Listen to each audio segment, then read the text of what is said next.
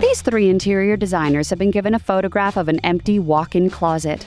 They have free reign to design it in any way they please. My name's Jenny. My design style is full of interesting shapes, texture, and color. My name's Darren Jett, and my designs are based in historical references, but told with a knowing wink towards the future. My name is Chiara. I strive to create joyous yet serene environments. No clients, no restrictions, just blank space. I love any kind of walk-in closet. However, this one could use a lot of love.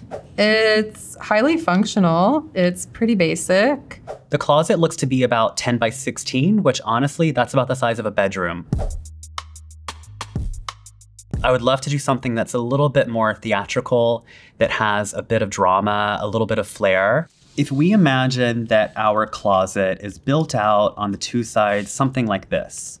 That's your sort of straight line flanking the room. We can fill that up with millwork. We can, make that all usable space. What I would really like to do is to create a focal point and a nice ending to this rectangle, a sort of faceted arch that's in the back of the room. It can really pull you towards the room, and it just kind of softens that sort of rectangular box. I think a beautiful wallpaper here will be sophisticated, but also playful, and add a little bit of whimsy and escapism that I think a dressing room should have. So I would choose this Maison-C paper. It's called Natura Morta. The pattern of Natura Morta, this still life idea, is creating a mood where you can hit pause. It's a bit surreal. What if we have all of this back here be mirrored? I'm really inspired by old photography by Guy Bourdin, for instance. He has this fantastic image of this woman who's up on a stage, and behind her is this multifaceted mirror, and it just reflects her in all these different situations. Inside of this mirrored sort of arch would actually be extra storage. I went with a backdrop paint color. It's called Studio Hours. It's just a really beautiful beigey pink. Very feminine, but also a nice neutral. So I would love to perhaps pull in a shade of pink, and then on top of that arch, we could have a sort of raised trim and almost like a lattice work effect. And that could be in a sort of slightly lighter pink.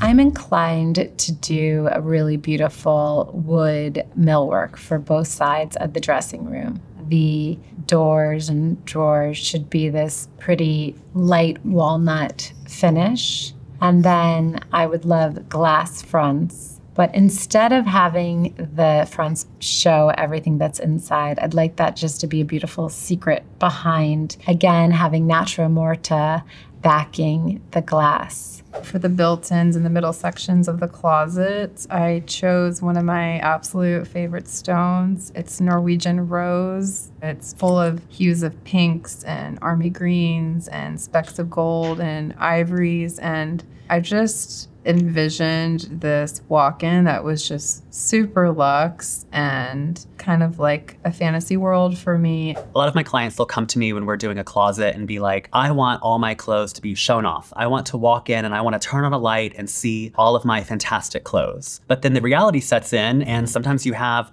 the clothes that you go out, to the farmer's market or to walk the dog. So I think in this situation, whenever we're having in the back here all of this be mirrored, it would be great to contrast that with a solid door where you would have, all of your clothing behind like this, but the doors themselves could be covered in fabric. So these bottom drawers are for shoes, smaller accessories, easy to grab and pull out. One of my favorite details about this millwork is the hardware. I love this beautiful Martin Pierce custom hardware. It's their orchid pull, the upper cabinets. I really wanted it to feel like you were in a beautiful study or a library. The closet doors, we're going with this reeded glass, which is a ribbed glass that I think adds a really nice form of texture to the space. So when you're looking into the closet, it's a bit opaque, but you can also see the clothes somewhat. I designed the glass to sit in this powder-coated metal frame, designed also like custom semicircle drawer pulls, and this kind of like iridescent burgundy color that just adds a sense of sophistication and almost like moodiness. In the front, I would love to show off all of the gowns. I would love to show off all the Bottega and Dior that you have in your closet, all the furs, everything that you really want to like walk in and like turn on the light and be like, wow, I live here. So why don't we take that same idea of having the velvet doors, but instead of it being a full panel of velvet, we actually have glass inset that kind of gives you that showroom effect, which is really cool.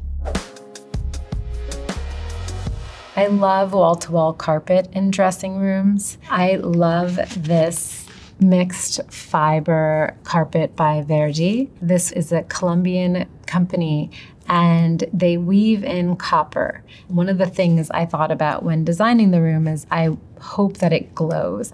So the original room is all one level, totally fine, but I really want to push this. I want to give that element of fantasy. I want to give that element of drama. So if we just raise that back portion one step up, that really gives a stage for you whenever you're getting ready, whenever you're putting on your shoe, your final accessory, to look at yourself and then walk out the door. I'm going with a wall-to-wall custom version of my Finish Line rug in garnet. I love how the pinks and the greens really tie into the Norwegian rose stone. The burgundy stripe goes back nicely to the powder-coated burgundy metal. The rug really ties in the colors of the rest of the elements of the space. So the flooring in here, I really want to go super soft. I want to think about a high-end retail experience. And I think we could actually do something like a scarlet silk carpet. Underfoot, it would be incredibly soft, very, very rich, very lush.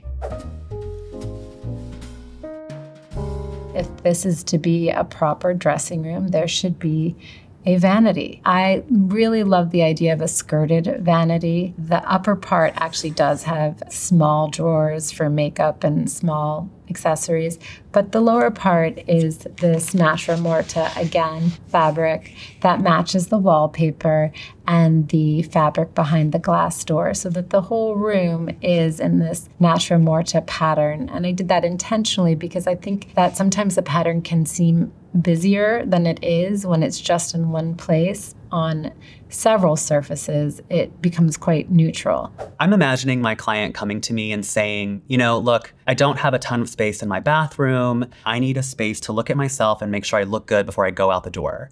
I think if we took away maybe like 2 doors and instead of having storage there, we gave a nice vanity situation. If we're doing this kind of scarlet red, maybe in the shoe cabinet, maybe we pull that out to the vanity and all of that becomes a high gloss lacquer. I'm deciding to put the full length mirror in the back of the room. I wanted this mirror to really shine and be a piece of art, so to speak. It's this geode shape that is attached to the wall. I thought just the softness of this kind of almost 1950s Geoponte style mirror would add a nice dimension to the room. I think having wings on the mirror is also really handy if you're going to sit there and do your makeup. It adds a little bit of drama to have the 3-way mirror in this old-fashioned way.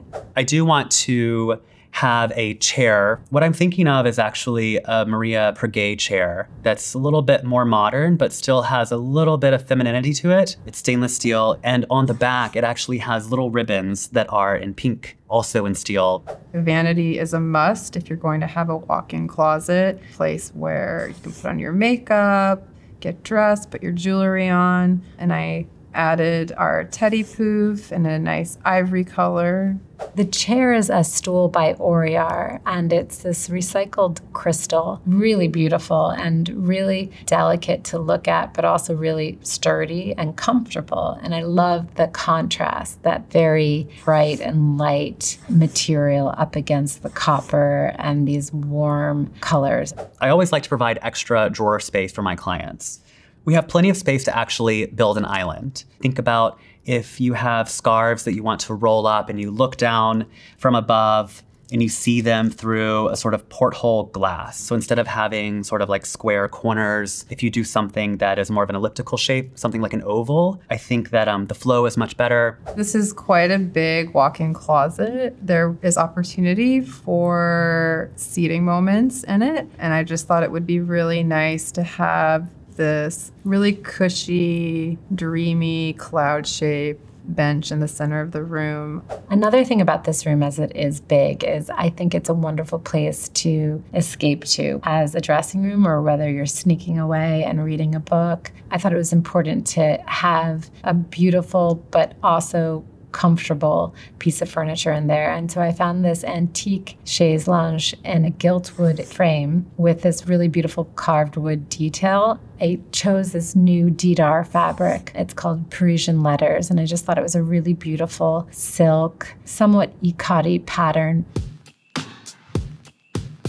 A closet needs to be really well lit. I would like to have 2 chandeliers that come from the ceiling. I'd like to have one sort of in this area by the arch and the stage, and also one directly over the center of the island. I think that we could lean into this look of Italian 1940s glass that maybe has a little bit of tint to it.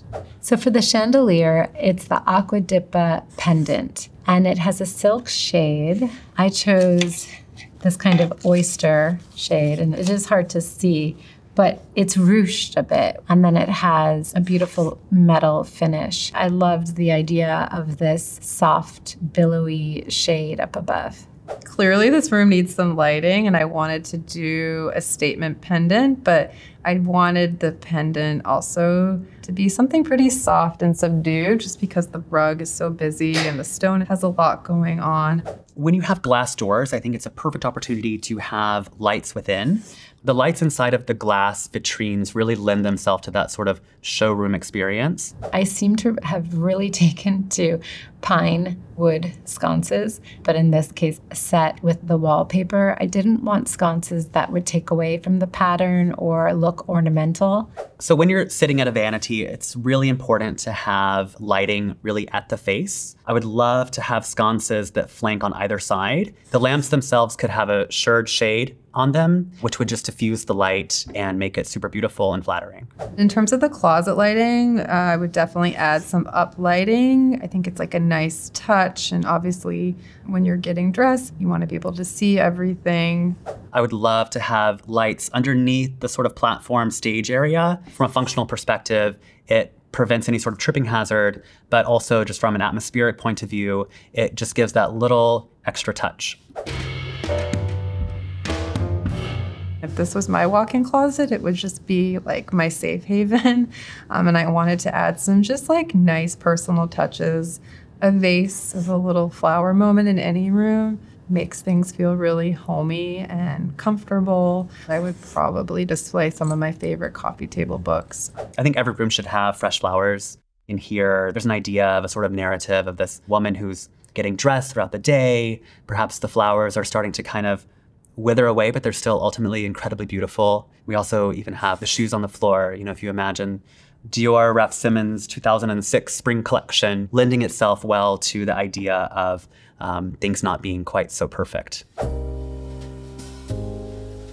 I'm very happy with this room. I can think of several clients who would love this room, and I have to say I would probably love this room as well. I really designed it with myself in mind. I was the client. This would be a dream for me. I love the mix of materials. I love the colors. It's very calming. It's not really meant for me, but I could completely see myself taking over and moving in. I'm a sucker for excess. I think that all the world is a stage, and you should really live out loud. Oh my God. Oh my God, I love how different these are. Wow. Wow. Wow, wow, wow. Is it sort of a pink? Yeah, there's like pinks and like greens and some beiges and whites in it. Okay, I was also going in a sort of pink world too. I was going like kind of hyper femme, like just imagining everything that she wants, she's gonna get. Can you maybe tell us a bit about your millwork? I was thinking that I would use kind of like a really light walnut millwork. And Nice and warm. Yeah, exactly. I wanted to feel feminine, but not too feminine. So I thought that like this pale walnut would be a little bit more handsome. Oh my gosh, we all did a vanity. We all did a vanity. We all did a vanity in a different way. I love that. Yeah. Wow. Okay, and yours is sort of like the focal point, which is really cool. Yours is kind of like tucked away. Ours sort are of more mine. like built in. I'm looking at the chair at your vanity. Can you speak to me a little bit? I have one client in particular who's like, she's gonna see this and love it to death. Maybe this is a pitch for her. It's a stainless steel chair, so it still has that element of cool, but on the back it has these stainless steel pink ribbons. Oh, the ribbons are still too? Yeah, everything is the steel. Yeah, so it's feminine, but it's also sort of sharp and kind of cuts through a lot of the other fabrics and things that are happening. For me, I was like, what would my ideal walk-in closet be living in New York City? And I just wanted to feel like very luxe and sophisticated and like a haven. Yeah. Just go hang out in by myself. I would come in there and like never leave. It's like so bright and nice too.